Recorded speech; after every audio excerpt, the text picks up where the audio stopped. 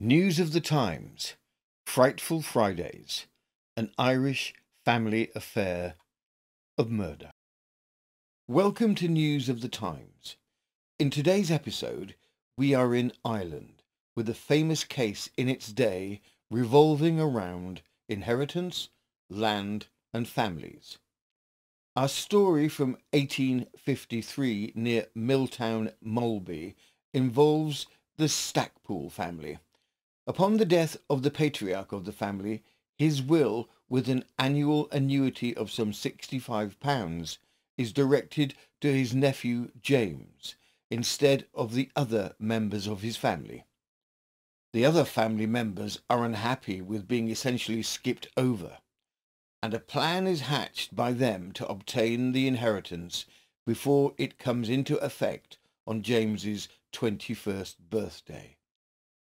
A horrific case of family murder for land and inheritance is today's episode of Frightful Fridays.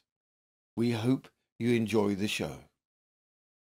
The Stackpoole family, County Clare, 1853. The Stackpoole family consists of James Stackpoole, 20 years of age and the main inheritor of his deceased uncle's will upon his attainment of his 21st birthday. Should James die before his 21st birthday, the estate is to be transferred to his uncle Thomas. James's uncle Thomas, about 60 years of age, Honor Stackpoole, Thomas's wife, Richard Stackpole, brother of Thomas, and Bridget Stackpoole, Richard's wife. Thomas, as inheritor if James dies, brings in the other family members with promises of a slice of the inheritance if they help him kill James. But James's death must take place before he inherits at his 21st birthday. After James inherits, the rest of the family are permanently cut out. It was said in the papers that the choice of James as the inheritor was due to his industrious nature. In comparison, his uncle Thomas was said to lead a drunken, dissipated life. From the Cork Examiner, the 27th of September 1852, Michael Kenny, Esquire, solicitor, sworn, "In the month of February last, an uncle of the deceased James Stackpoole died in Dover, and after his death his widow wrote to him, Michael Kenny, solicitor, to say the property over which he, Mr. Kenny, was agent, was willed to James Stackpoole, now deceased, and that Thomas Stackpoole was left nothing on account of his dissipated habits." He continued that Thomas Stackpoole at the time stated that he, Thomas, had the best right to the property and would take no heed of any will. The crime. James is invited to his uncle's house for tea. A meal is prepared that James enjoys with his uncle, and then after some conversation he goes to bed. Whilst James sleeps, the four enter and kill James by brutally beating him on the head with tongs and candlesticks. They also involve Thomas's servant, James Halpin, in helping to kill James. It is thought that they had involved the servant in the hopes that if anything went wrong, he would get the blame. Reportedly, James had put up a tremendous defence against his family assailants, but he was overpowered. The final blow came from the axe of his uncle Thomas, and then James's body is mutilated. An attempt is made to remove the evidence by having the two women take what remains of James and carry the corpse nearly 2 miles, where they partially bury it in the sand. The following day, James's brutalized remains are discovered by a young lad. James's clothes are beside him, helping to identify the mangled body. This would be important, as James must be acknowledged as dead in order for the inheritance to pass to Thomas. From the Dublin Evening Mail, the 22nd of September 1852. Dreadful murder in Clare. It is my painful duty to have to inform you of the perpetration in this hitherto quiet and peaceable locality of as barbarous and revolting a murder as ever disgraced society. True it is, it cannot be classed in that fearful category of murders denominated agrarian, yet, nevertheless, the circumstances connected with it tend to render it particularly atrocious. The victim was a young man named James Stackpoole, who had not numbered 20 summers.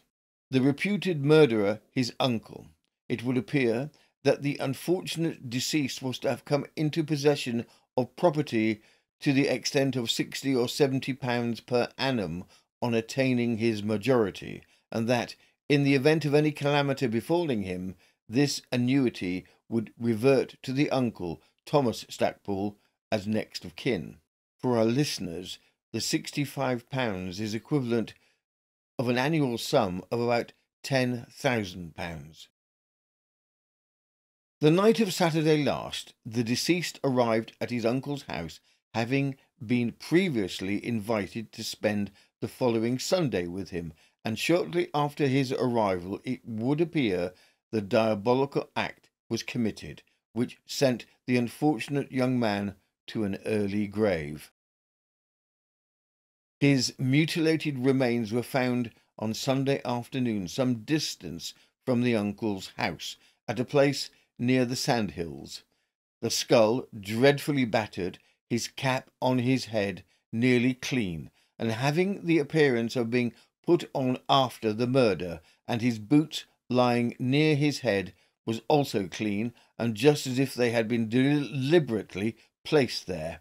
It is said that in consequence of the uncle having absented himself on Sunday, suspicion was aroused, and he and his family arrested soon after the body was found. A little child of his, becoming alarmed afterwards, began to cry out, and said it was not she who did it, and named some parties whom she said committed the foul deed in the house on Saturday night, while the deceased was in bed. The inquest was held on yesterday, and I understand that a man named Richard Stackpoole surrendered himself to the police shortly before it, and intimated his readiness to reveal the entire circumstance. His account is similar to the child's, but more detailed, and implicates the uncle and the aunt of the deceased, Richard Stackpoole, the informer himself and wife, and the servant boy of Thomas Stackpoole, the uncle. It appears that the deceased, James Stackpoole, made great resistance, and there is a cut between the forefinger and thumb of one hand, as if received in warding off the murderous blows of his cruel assailant, and the same arm is also cut in several places. After the murder was committed, it is said one of the women carried him on her back to the spot in which the body was found. The coroner's jury returned a verdict in accordance with the circumstances, and the accused parties will be forwarded to Ennis Jail today to stand their trial at next spring's assizes for this county. The inhabitants of this district evince the utmost horror at the perpetration the foul deed, and no one could be got yesterday to take charge of the house of the wretched man, Thomas Stackpoole. After the murder, Bridget and Honora get to work attempting to wash away the signs of struggle and the bloodbath of the scene of the crime. They fail. Constable May, in investigating James's house, finds traces of blood splatter, thereby confirming that James was indeed killed in his own home. However, the crime is committed in front of the children, who have no compunction of sharing with the police and tearfully recounting the crime that they have witnessed. The inquest that rapidly follows unfolds the crime in detail, and, not unexpectedly, one of the party tells on the other family members in hopes of saving his own skin. From the Cork Examiner, the 27th of September, 1852, the murder near Milltown, Malbay. The Munster News has the following report of the inquest, which was held on Monday in this horrible and mysterious crime. The first witness sworn was Thomas May, constable, who deposed that in consequence of information obtained by him, he proceeded to Bedford Bridge on Sunday morning at about 11 o'clock and found the body of James Stackpoole there. The place is in the townland of Anna. The deceased's cap and boots were laid near him, and his coat was thrown over his face. Portions of his skull and brains were scattered on his waistcoat. There was a dreadful cut on the head near the neck, and a cut on his left hand. His shirt was stiff with blood, and from the manner in which witness found him, he must have been killed in bed and dressed afterwards. Mary Flanagan sworn. Mary was working on Friday and Saturday last with Thomas Stackpoole. She saw James Stackpoole deceased there at the house between the hours of 5 and 6 o'clock on the evening of Saturday. The deceased was in the parlour of Thomas Stackpoole and ate his dinner there. No person was along with them then. The witness went home on that evening and returned again on Sunday evening, when she was sent for, and put in some corn to be threshed on the next day. Constable May recalled he stated he went with Mr. Burdett Moroney to Stackpoole's house on Sunday, the 19th instant, at about 1 o'clock. Here he saw Honor Stackpoole, wife of Thomas Stackpoole, Mary Flanagan, and 2 other women going to and fro as if on the lookout for some person. Mr. Moroney and Isaac Bolton, the sub-constable, accompanied him, and Bolton were in official clothes and stopped at the door.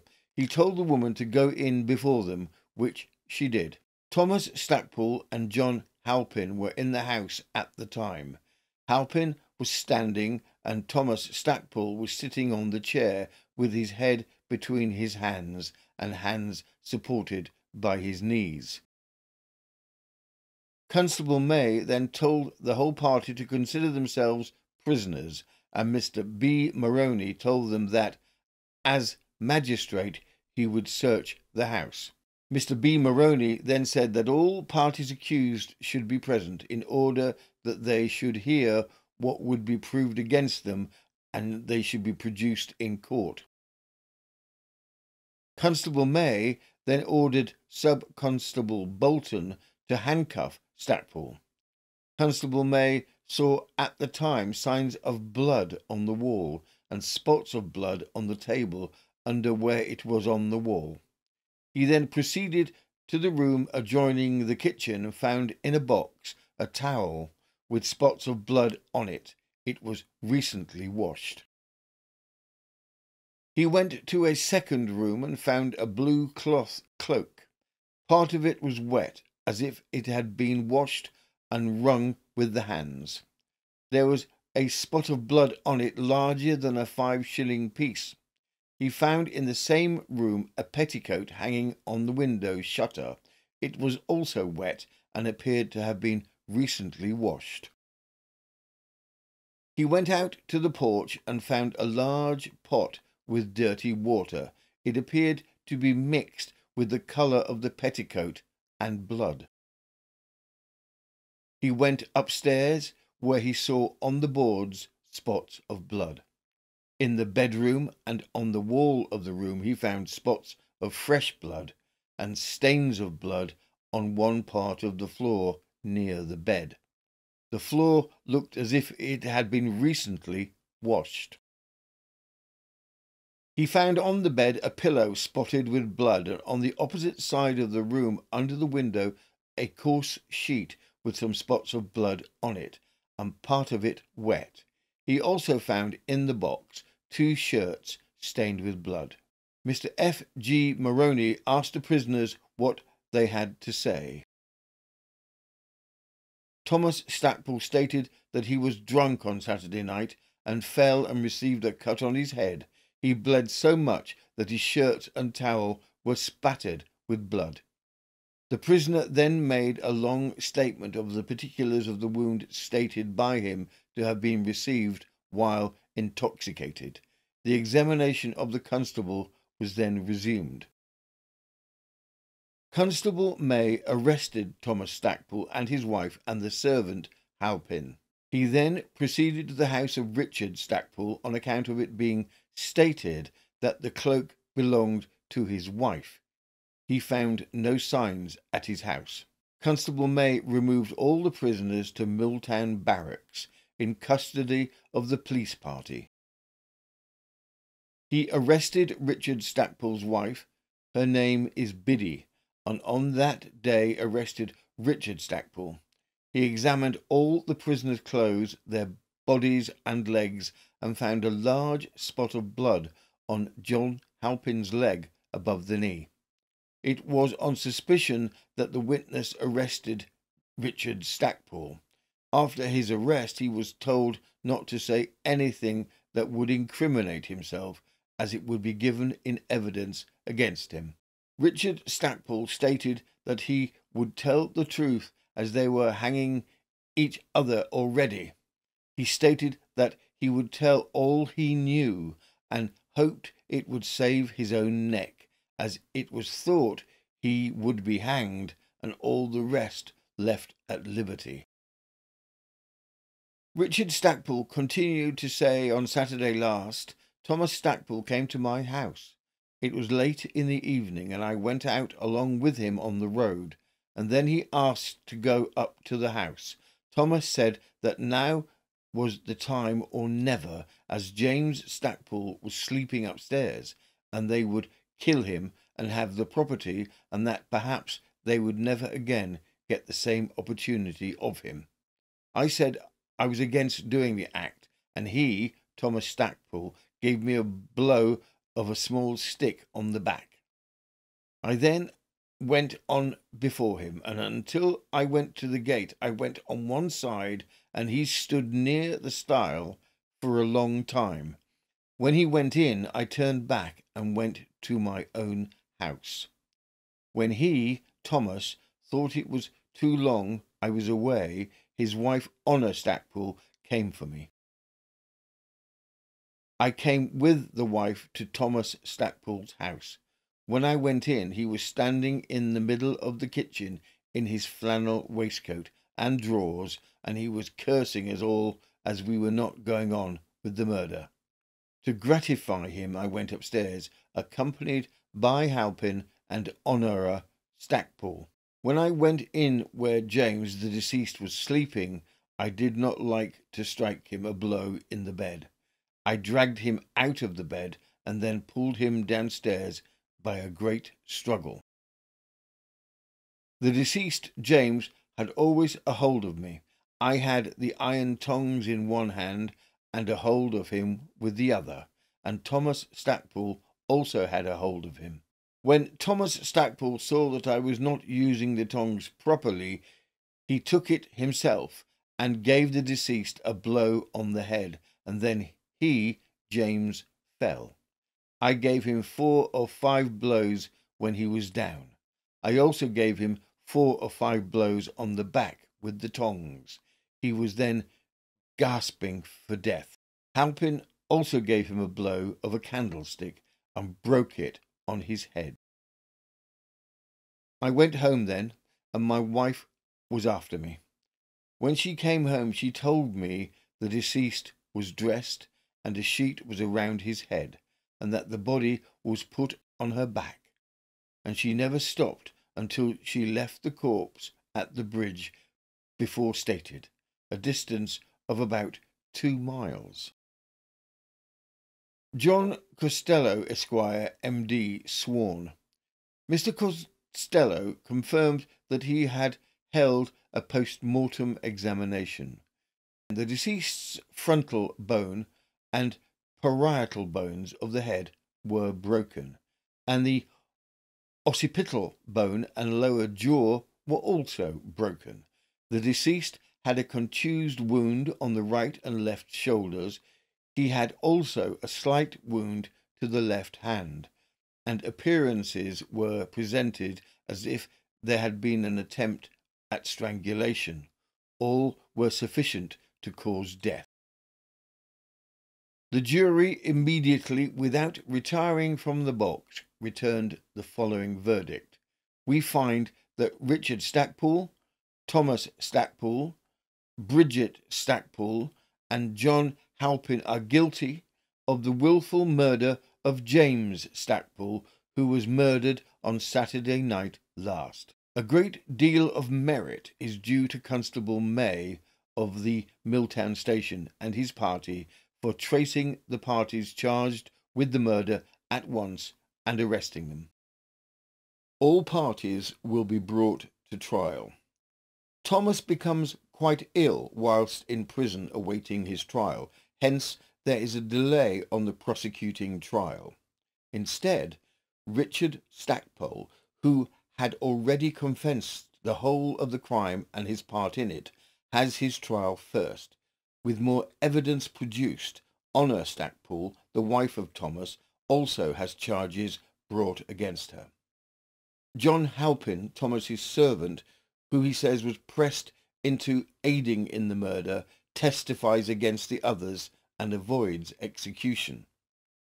Presiding over by the Honourable Justice Perrin, the Crown Court convened at Ennis on Wednesday, the 23rd of February, 1853. Testimony unfolds, narrated by witnesses such as Michael Mulqueeny, who stumbled upon James's lifeless form, and John Halpin, the servant embroiled in the grim affair. Notably, 11-year-old Anne Stackpoole, who was an eyewitness to the harrowing events, provides a detailed account of the fateful night. Richard's defence attempt was to cast doubt on witness testimony, but it was unavailing. The subsequent trials of Bridget and Honora unfolded with similar gravity. Both women ultimately convicted based on the compelling evidence presented. Meanwhile, Thomas's ailing health postponed his trial to a later date, awaiting the next assizes.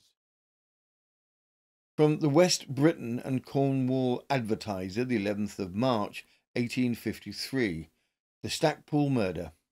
Richard, Honor and Bridget Stackpoole have been convicted at the assizes of the brutal murder of their nephew, James Stackpoole, were on Saturday sentenced to be executed on the 29th of April.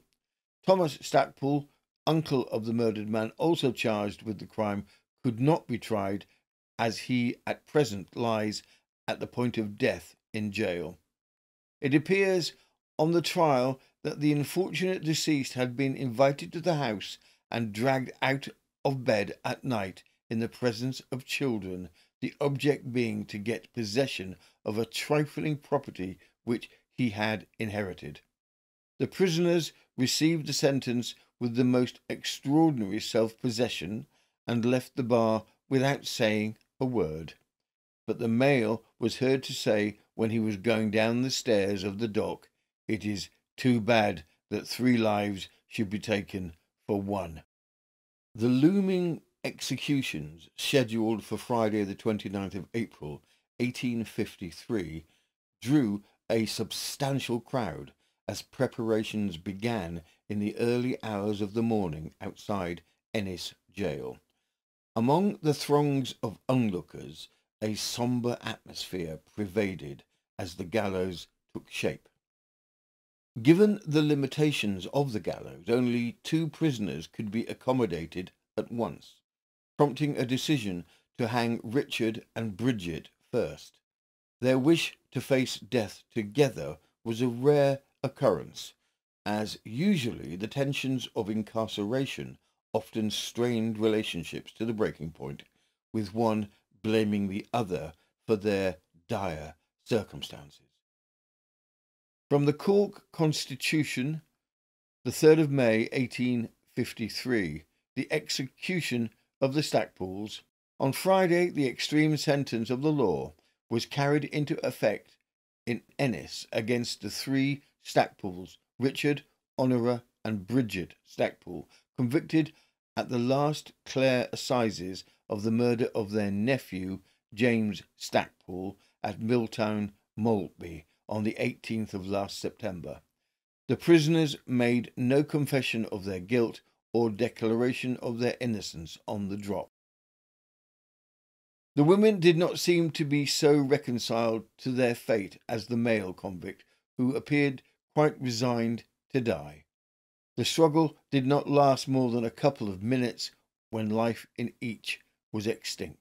As the place of execution is differently constructed from that in Clonmel, only 2 could be suffered together, and owing to a wish expressed by the parties, Richard Stackpoole and his wife Bridget were executed together.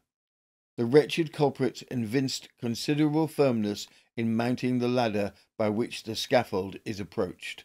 There were 2 executioners employed, and while one of them was adjusting the rope round the neck of the female, she called to him in Irish to squeeze it well, and after the caps had been drawn over their faces, the fatal bolt was drawn, and both were launched into eternity.